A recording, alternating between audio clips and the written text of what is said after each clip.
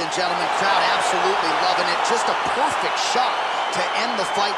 Landed flush. I'm not even sure his opponent saw it coming. So a huge, huge win for that young fighter here tonight. All right, DC, no telestrator tonight, but we're going to get you some highlights from this one. This was a fight that had it all, and for my money, his best performance to date. His best performance to date in the biggest moment. In the biggest moments, you got to show up, and that's exactly what he did tonight. He used every bit of his